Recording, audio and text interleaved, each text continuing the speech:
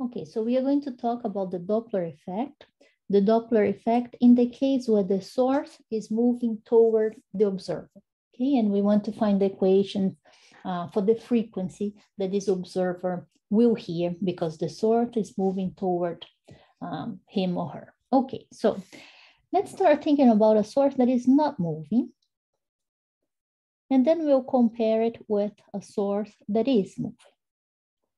Okay, so let's make this comparison. Let's start on the left side with the source that is not moving. Okay, so at a certain time that I'll call time 0, I'm going to take snapshots of the crests of the sound that is being emitted by this source. And let me assume that at time t0, there is a crest here very close to this source. Well, this specific crest is moving, this energy right there is going to be propagating to the right. And so at a time later, a period later, that crest will be somewhere here, okay? And now it's a period later, so there'll be a new crest being emitted from that source. Well, and what is the distance between the two? As we know, it is the wavelength. Let's put this in black. All right, now let's compare this with the case where the source is moving. So at time 0, my source is here. There is a crest very close to it. As time passes, a period later, what is going to happen to that specific crest that we are looking at? Well, it will have moved at the speed of sound, and it will be somewhere here, just as we had on the left side. What changes now is, well, the source is no longer at this point, the source will also have moved, okay? And it's a period later, so there'll be this new crest very close to the source. What happened with what did the motion of the source cause? Well, the motion of the source now changes the difference, the distance between the two crests. What is now this new distance? A certain wavelength, which I'm going to call lambda prime. How different it is? Well, it depends on how much the source has moved to the right, this motion of the source. What we want to know is a person here, this observer there, will hear the noise coming from this source, but what will be the frequency, okay?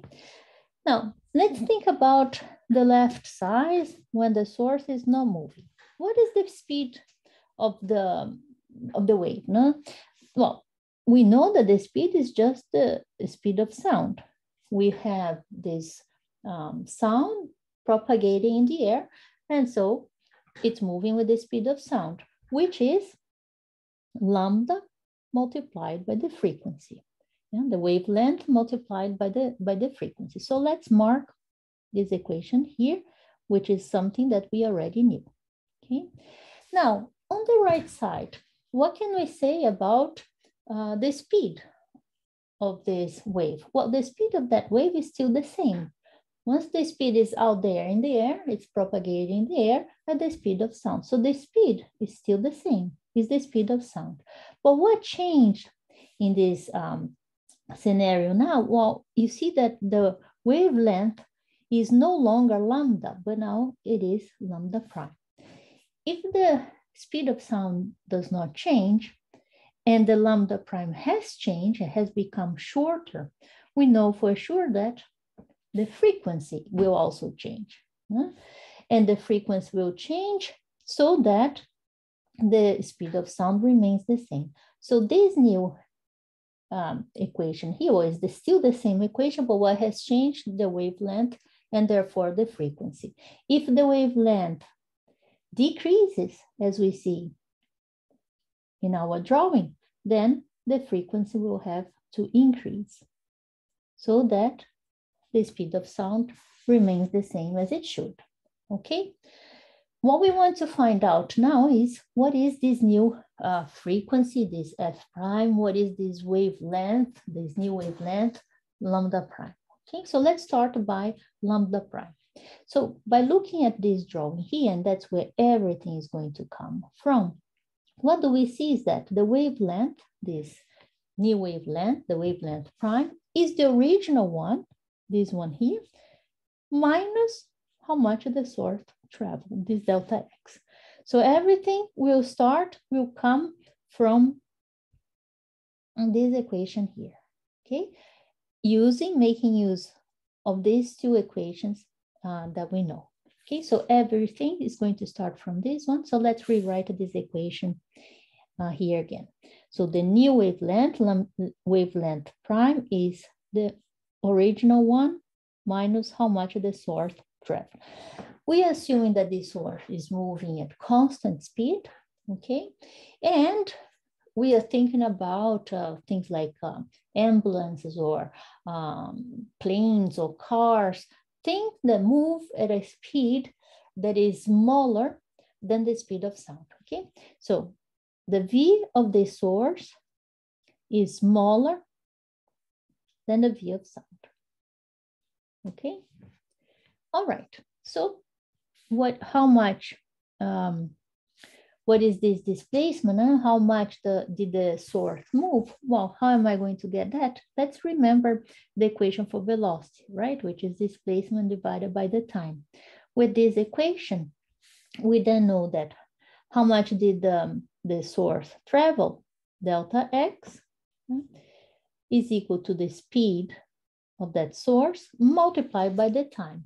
Now we are comparing two different times, time 0 and a period later, so this time is period, okay? So this is what we are going to put here. So then we have now the new wavelength is the old one minus V of source multiplied by the period. Okay, this is very good. This is really good. Now, the way that we want to write this equation is so that we have only wavelength showing up and speeds. We don't want anything else in this equation. So let's manipulate this equation a little bit so that we get what we are asking for. Okay, so well, this wavelength prime, wavelength, this is all already good.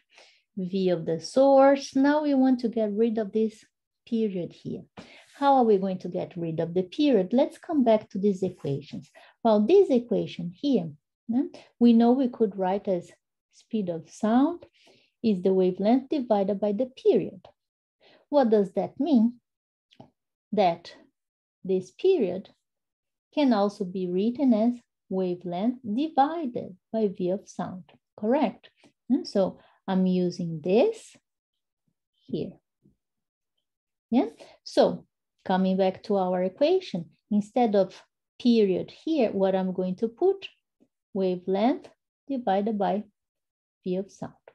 Okay, so now I got to the equation that I wanted. I'm just going to manipulate to make it look a little more elegant. Now factor things, so this new wavelength is the old one, 1 minus V source divided by V of sound. Very good. So I arrived at the equation that I wanted, where I have only wavelength and speeds showing up. Now what we want to do is we are going to continue and improve this a little bit so that now we want an equation for frequency. Okay, so we found an equation for wavelength. Now we want an equation for frequency that involves the new, the old, and the speeds only. So how are we going to do that? Well, we know that from this equation here, right? We know that the new frequency is V of sound divided by the new wavelength. So that's what I'm going to write down here. The new frequency is V of sound divided by the new wavelength. And now what I'm going to put in the place of this new wavelength is what we found before. So I can say that the new frequency is the V of sound. Now here I have wavelength 1 minus V source divided by V of sound. Very good, but I see wavelength showing up there. We don't want that. So what we want is to get rid of this wavelength that is showing up in the equation. Now, just by looking at this equation here, we know that this one is the frequency, correct? V of sound is wavelength and frequency. So frequency is the V of sound divided by the wavelength. All right, so then you see we got now this equation where we have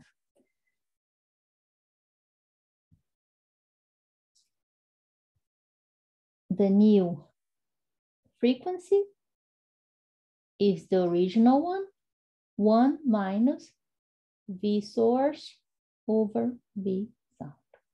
There you are. We arrived at the equation that we wanted to obtain. Okay, very good. So we got the two equations that we wanted.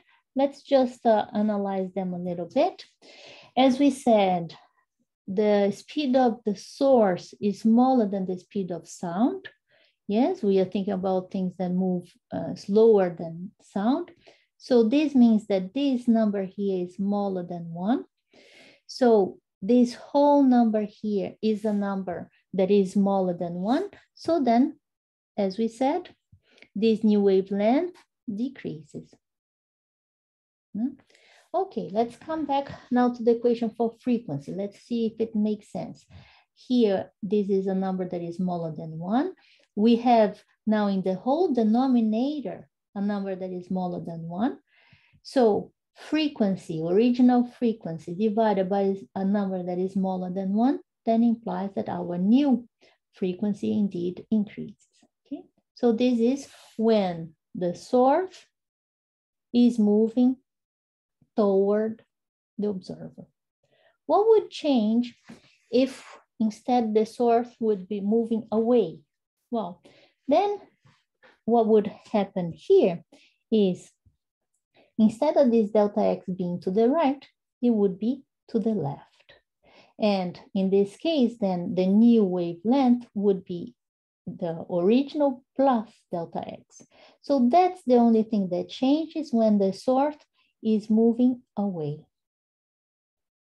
Wherever there was a minus sign, it will become a plus sign when the source is moving away.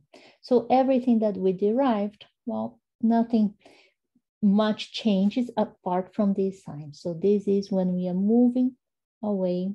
And here, this plus sign is when we are moving away. And what happens then when we are moving away? When we are moving away, now this term in parentheses becomes larger than 1. Okay, so when we are moving away, the new frequency increases because it gets even further away. No? If you look at this drawing, we are going further from the observer. And then if I come to the frequency, lambda increases. And if I look at the frequency, now I have in the denominator a number that is larger than 1. So when we are moving away, our new frequency will decrease. The denominator now is larger than 1. And that's the story.